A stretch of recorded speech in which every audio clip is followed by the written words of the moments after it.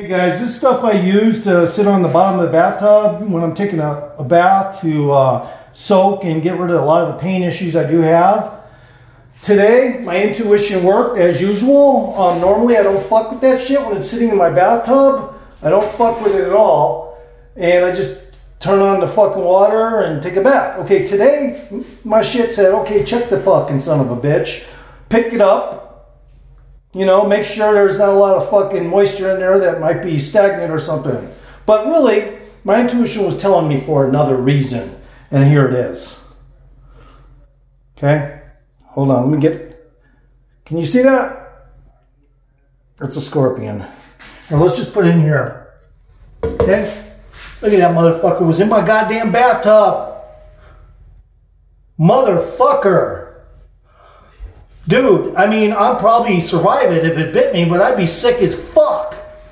But if I got into anaphylactic shock or something, that motherfucker would kill somebody.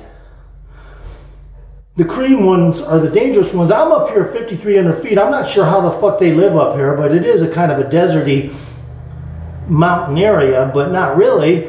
I don't know how it got here. I'm not sure if I believe how it got here, guys. You know, you gotta assume it came in the drain. It's not gonna be crawling up the bathtub. It can't fuck. It doesn't got, you know, those special fucking suction cups like a fucking tree frog. So how to get in here? So guys, yeah, I know my bathtub's a little dirty. This is just one of my bathtubs, by the way. Anyway, yeah, I know I look a little scummed out and shit because I was just about to take a bath, and that fucking thing was sitting there, and you know. My intuition, that's proof my intuition works, guys. My intuition is not just intuition, it's fucking, I'm psychic pretty much.